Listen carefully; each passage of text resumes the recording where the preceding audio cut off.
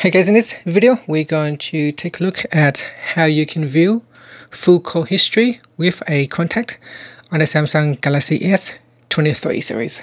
First, tap on the home button to go back to the home screen. From the home screen, open up the phone app, then tap on the contacts tab at the bottom. Now from the contacts list, open up a contact that you would like to view the history. So for example, I'm going to select this contact right here, then tap on the information button. After that, tap on history, and in here you will be able to view a list of all the call, incoming call and outgoing calls, and the client call history with that contact. Now this is for information only. When you touch and hold on it, you will not be able to remove it. There is a delete button up here that you can tap on it, and that will allow you to select the record or the history that you want to remove.